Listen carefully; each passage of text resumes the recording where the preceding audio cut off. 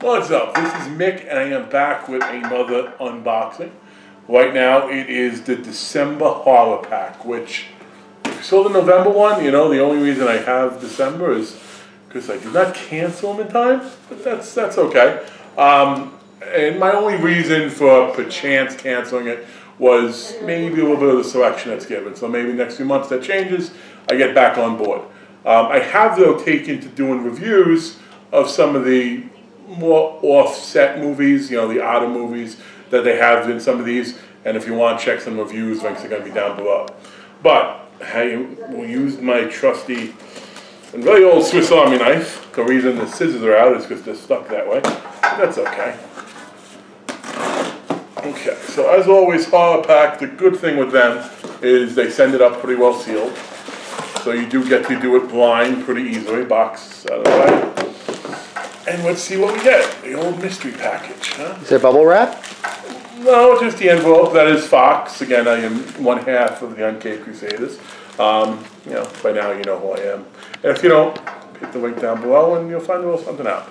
So our first DVD for December is Chrome Skull, Laid to Rest. The director's cut, the unrated director's cut, which, you know, director's cuts are great. Sometimes, like a movie like Batman vs Superman, the director's cut makes a whole lot of sense. It was the original cut, apparently. You know, well, I think he just was paid to say that. But I got a feeling in horror movies like this, which I did see Chrome Skull, I saw Chrome Skull 1, I saw Chrome Skull 2. It's decent movies for what it is. I don't mind having this, at least as far as the movies that they can give you go. This is cool because it's not something I see out there. I don't see it on Netflix, I don't see it on Amazon. I haven't been on Shudder in a bit, but it's good. That's one of the reasons to be with Horror Pack. Either to get classics on Blu-ray that I don't have yet, or to get something I've never heard of, or again, copies of stuff that, you know, don't exist otherwise. So I like that one. I'm okay with that one.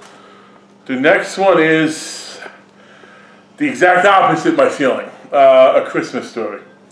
A Christmas horror story, anyway.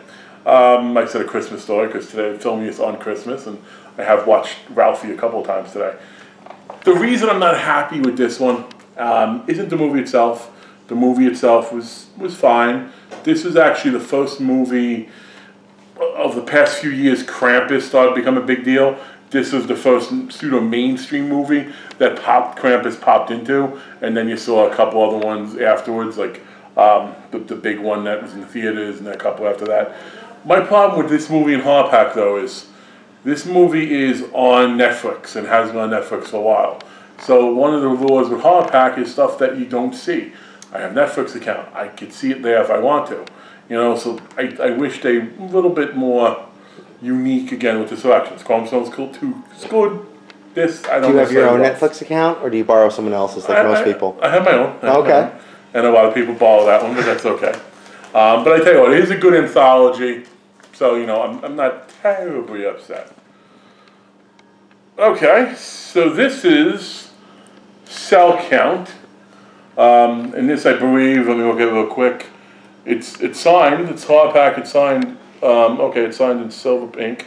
You can sort of make it out there. I don't know if you want to zoom in and see. I'm going to assume that's there you go. The director or the writer. Russell Carpenter reluctantly admits his wife Sadie into an experimental treatment facility for her life-threatening disease. While locked in the prison, like surrounding her, they, along with others, are unwillingly subjected to a cure that might be worse than the disease itself. Okay, maybe this is a zombie mutation type movie. Again, this I have no problem with, because for the price of the Blu-ray with shipping and everything, what is it, $6 or so? It's a movie that I otherwise probably wouldn't have been exposed to.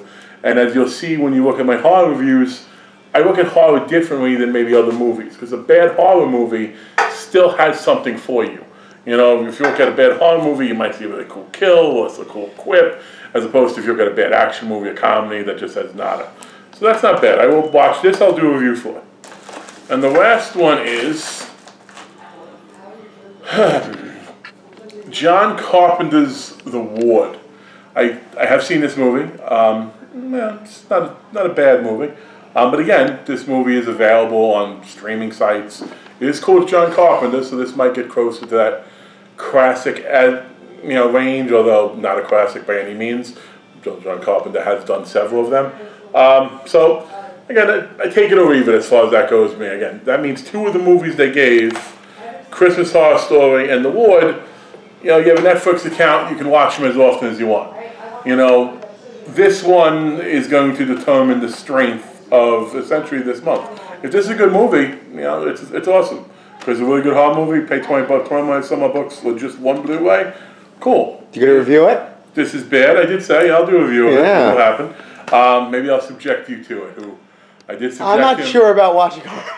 I will say, for those horror fans out there, I did get Fox to watch Sleepaway Camp, which to me, that is a cult classic. Very out there, one of the bigger twist endings of a movie, so I don't want to spoil it, even though it's old. If you haven't seen it, go see it. I know it's from '83. But that said, this is Horror Pack for December. I will be back with one in January. And definitely, if you're interested in horror films, check out the reviews, because initially the reviews I'm doing are straight from the past couple of Horror Packs. Thanks a lot.